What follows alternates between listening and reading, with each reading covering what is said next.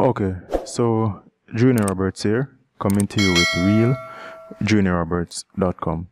And in this video, we're going to be looking at a January 2016 paper 3. So this video will be helpful to you if you're preparing for the paper 3 portion of the CSEC Physics examination, and that is for persons who are registered as private candidates.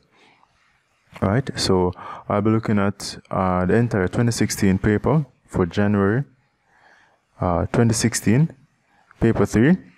This is video 1, right, and we're going to be looking at question 1 in this video. So this question here says, you are provided with the following apparatus, right? Materials labeled A, B, C, and D and E.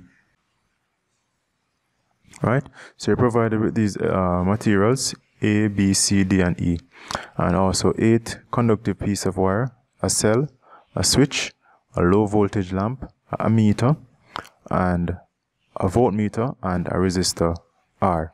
Now, question 1 now says you are required to set up the circuit as shown in figure 1.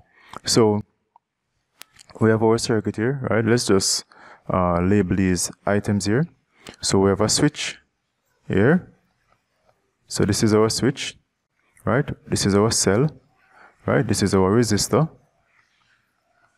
right? This is our lamp, right? And here we have an empty space in our circuit, which we're going to put our unknown component, right? So let's say unknown component, right, which is A, B, C, D, or E, which we'll be testing if they are either a conductor or an insulator.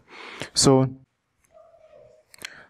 what we'll be doing, we'll be actually simulating the setup of this circuit, right? And also maybe in a later video, I will actually post an actual video of us demonstrating this circuit here.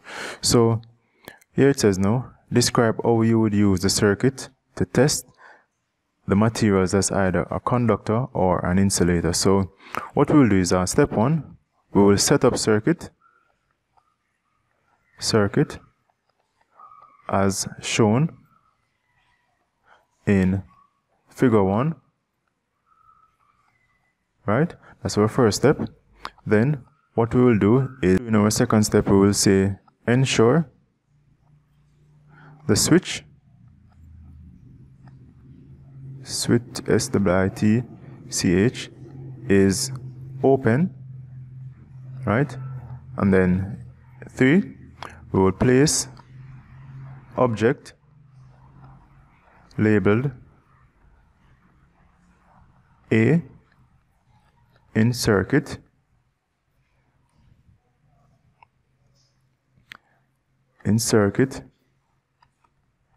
and close the switch. So let's say close switch, right? So place object labeled A in circuit and close switch. Then what we're going to do next after that, step 4, we will simply observe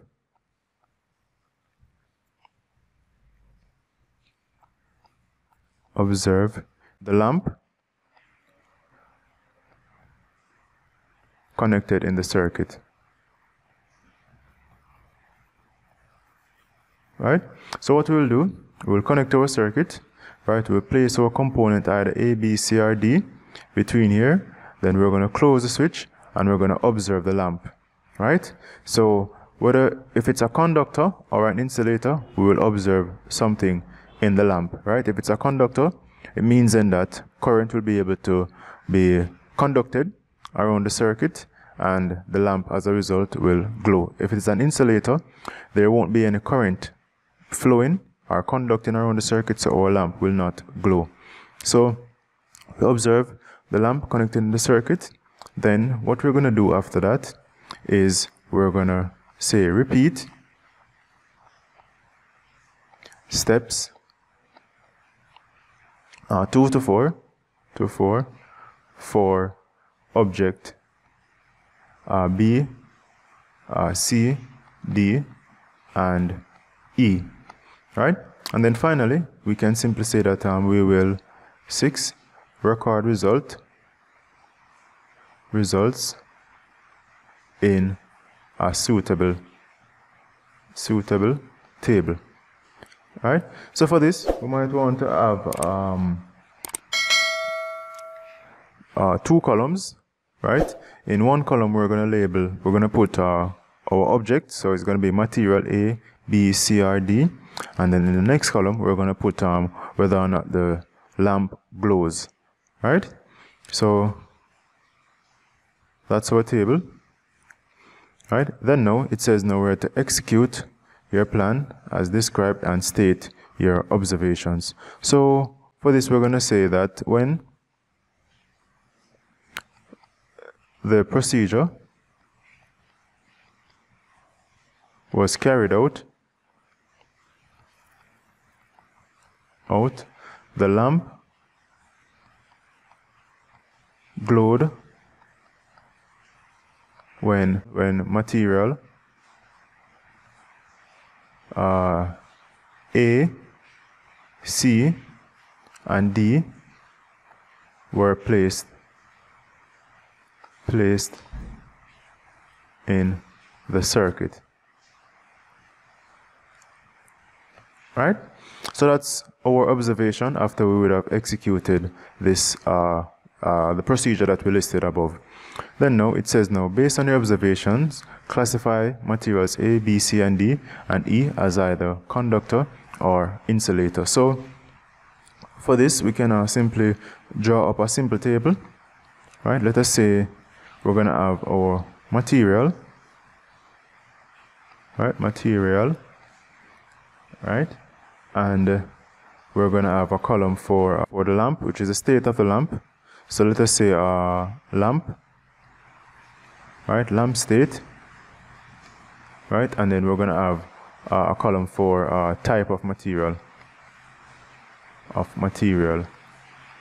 Right? So our table will look something like this, right? So we're going to have, right, our columns going down, right? And we're going to just list our materials. So we're going to say materials A, B, C, D, and also we have to include material E, right? So we have A, B, C, D, and E, right? And now we're going to actually make a note of the state of the lamp based on what we observe here. So we observe A, C, and D, right? We observe that the lamp glowed when A, C, and D were connected in the circuit. So, right, so we're going to say A, C, and D. So we're going to say that lamp glowed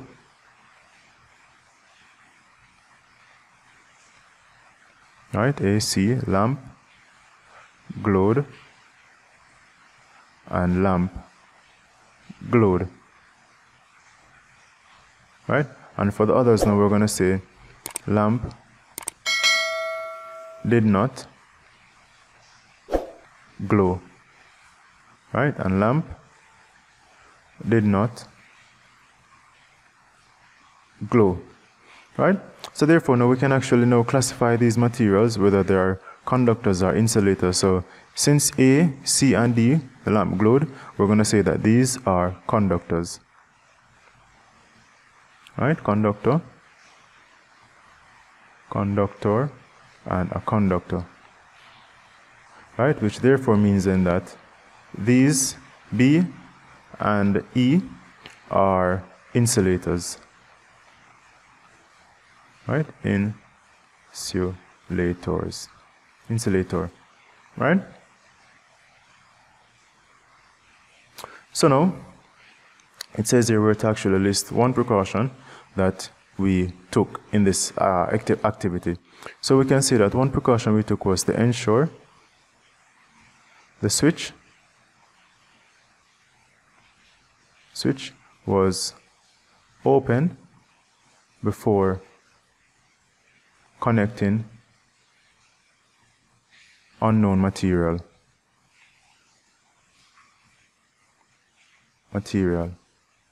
right? So before we place our material into the circuit, we want to ensure that the switch is open, so therefore there is no current flowing in the circuit.